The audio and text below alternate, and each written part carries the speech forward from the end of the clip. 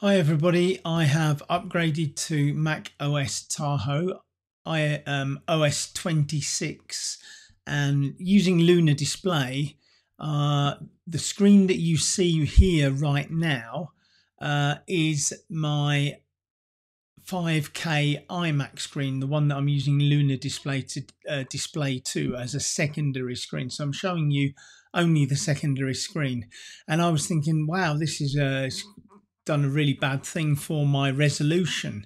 You probably would tell that the screen is not as sharp as I would generally like it to be.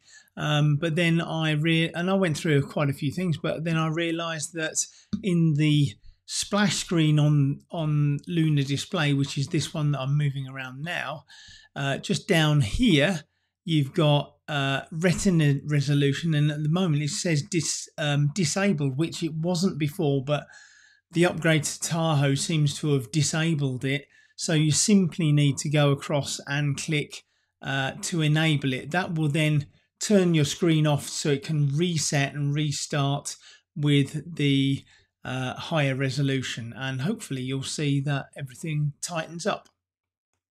Let's see if I can get that to work. So it says here, do you want to enable retina resolution? And I do. So I click that. And the screen reopens.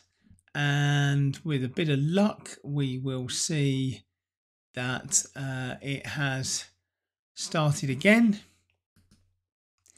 And hopefully you will see that the quality of the display is much sharper now, back to the original retina resolution that I had. So just a little tip to make sure that you click on that if you have updated to Tahoe and you're using Lunar Display on a 5K iMac or for a 5K iMac. Anyway, that's it.